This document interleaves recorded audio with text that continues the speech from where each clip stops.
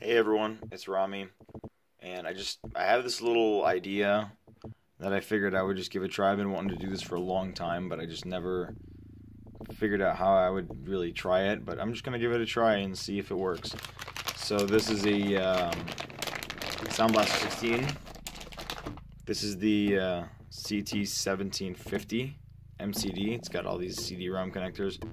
Don't really need those. I already have a good CD-ROM drive on the IDE in that system, but I'm gonna install this in my Pentium III and see if it works, just to get some AdLib out of it. I've got some good DOS games on there, as I've shown in my Pentium III custom built system review that I have, and those games they run really well with like general MIDI wave sets from the Sound Blaster Live. But this thing here has the AdLib, and that's what I really want to hear in these games, because that's sort of just what I grew up with, and it's just my preferred sound. I know it's weird, I prefer AdLib over MIDI, but that's just how it is. So yeah, let's see if we can get this working. Alright, let's get this card installed. The Pentium III here. This is like really tricky installing this card. I really can't get it in that well. But if I just go here, it would fit right in between these, I think. Alright, I dropped this card in here. I didn't do it on video because it was really difficult. I had to really like fight against these, these connectors here. But I got it in here, and it's, yeah, looking good. It's ready to run. Hopefully it'll work. We'll see. I have an idea on how I'm going to initialize the card. Okay, so we're going to take my SB16 files from the 486 folders and put them here. There we go. Hopefully that will, we're going to tell the auto exec to look for those.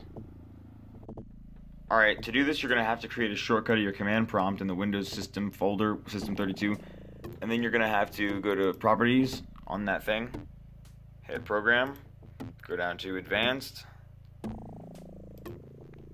and then you'll get this. You need to hit MS-DOS mode and specify a new MS-DOS configuration. Then you can set your own autoexec.bat, and it's pretty freaking awesome.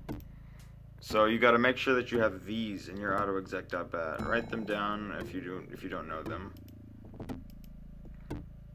And also put this in your config.sys, because it's good to have EMM386. You get your EMS memory. Let's hope this works when we reboot our system into DOS.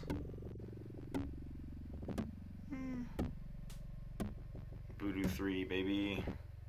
It's good DOS compatibility, actually.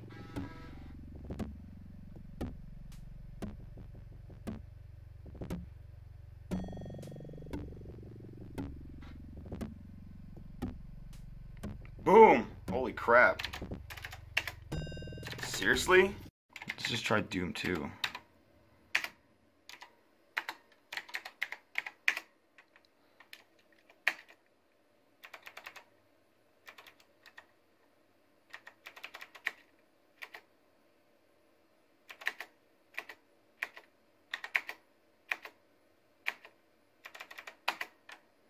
Please. Oh, we got it. We got AdLib. No sound though. Damn. Let's see if I can fix that. Alright, so let's see if I can fix it by doing this. Kind of weird, I thought I already had these disabled. The parallel port was at IRQ7, so let's see if that will work. Disable some IRQ ports, right, and get that working. That should work. I don't know, because this was at IRQ7 is Oh crap! Actually, you know what? I gotta do one more thing. I gotta change the jumpers on the card before I set it to IRQ7, or else, Yeah. So I'm gonna do that real quick. Changing the jumpers on an SB16 is very simple. This works with all of the models of the 17 series that I know of. I'm sure it works with, like, the others as well. I don't own any of those. But right now I see it's set to IRQ5. For IRQ7, you just gotta remove this, put it back where it belongs, like that, and then remove the bottom one.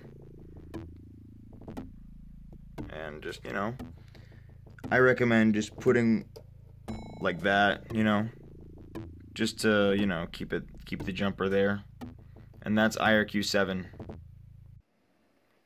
Alright, so I got down in the ports and I changed the jumpers and stuff, so it should work, hopefully. I disabled the IRQ on the parallel port. Let's see. And I changed it in the diagnose thing. So there you go, IRQ i7D1H5. Also, I need to add another line to the auto exec bat, just a mouse driver. You know, so that we can play our DOS games with the mouse. You know, I mean, it's kind of like essential for DOS games. So yeah, I got my PS2 mouse going. Now let's try Doom 2. One of my favorites of all time. In fact, that probably is my #1 favorite of all time. Oh yeah, there we go with the AdLib, baby. Love that. We got our sound. Beautiful! I love it so much. Woo! Yeah! This is one of the greatest games ever made. Absolutely, without a doubt.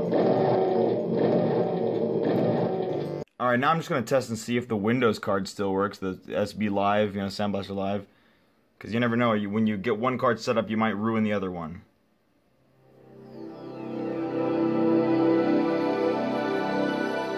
And that is not the case. Alright, I'm just going to run through a bunch of DOS games now. I should note that I didn't get every single DOS game I want, you know, to work on here. But I did get a lot of really good ones, like some of my favorites to work. There are some that are just too speed sensitive that won't work. Some of them, the games will work and the music won't work. Some of them, they just won't run at all. It just depends, you know. Some of them were just programmed differently. But let's just check out the ones that do run, and I would love to show how they sound with this new Sound Blaster I have. I mean, it's a real AdLib, so you probably already know how it's going to sound. It's just going to sound like a Sound Blaster. The way we all know and love. And I start with my favorite game. Love Doom 2.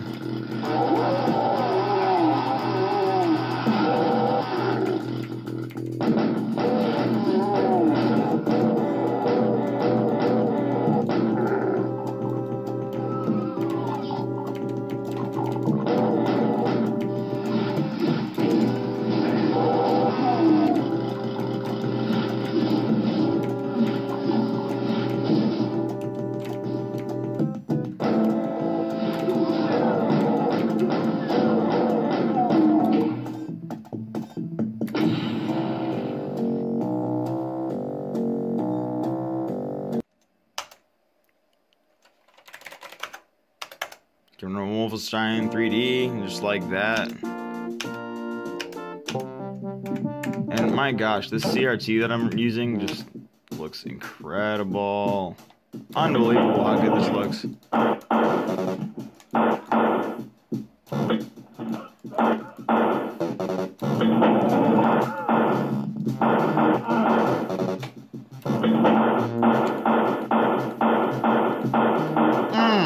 This game is running at 70 frames per second. That's like crazy.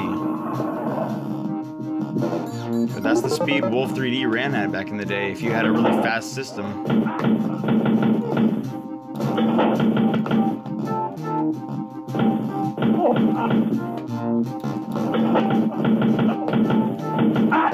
Here's a secret I never knew back in the day. I never knew about that one, actually.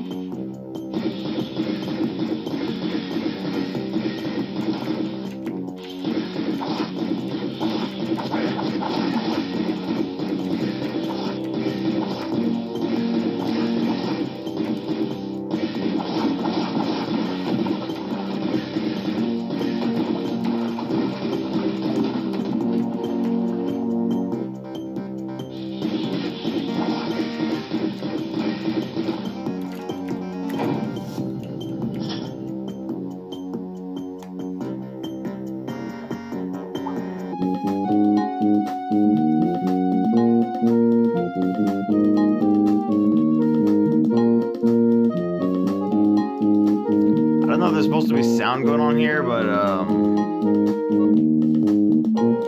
know. I just hear music.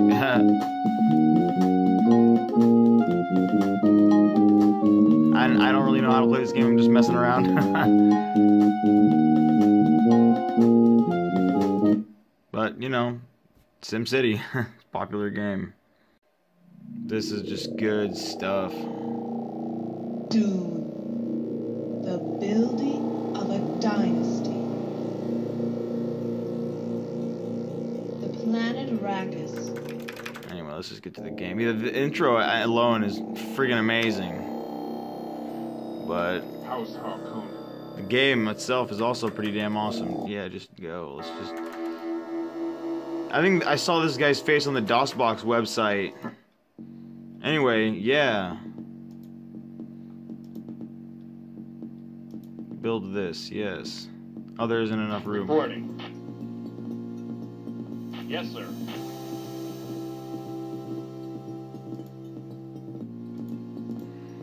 Infantry out.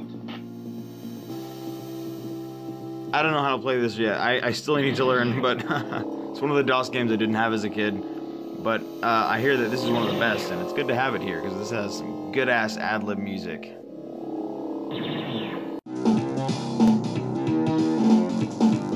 Yeah, tracker music doesn't sound as good on the Pentium III as it does on the 486.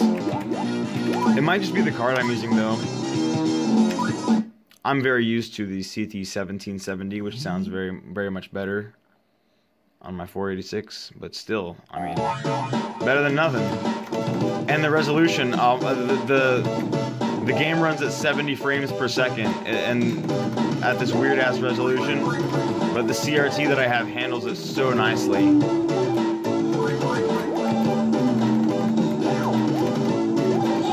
I need to get a controller hooked up to this, because that keyboard is not good for a platformer.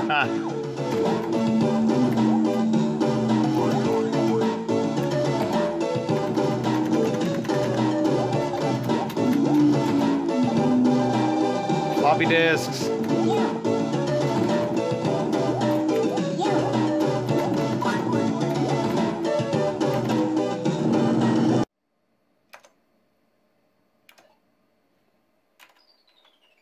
Got the crystal caves as well.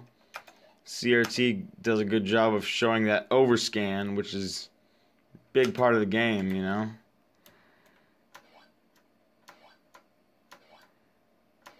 And I have a real PC speaker in here, which really is good for this kind of game.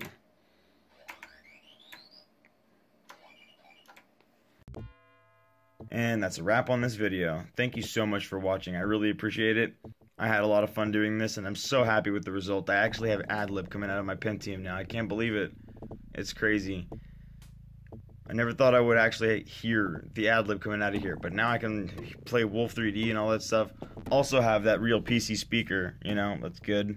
Had to fight with that connector at first and remove it to get the sound card in there, but they're both in here and working great now, and I'm happy with the result. It's just the greatest thing ever. Anyway, I hope you guys had a great DOScember. Be sure to check out all the other YouTubers making great content for DOScember, because I really enjoyed it myself. And I hope you had a great holiday season. Take care, everyone.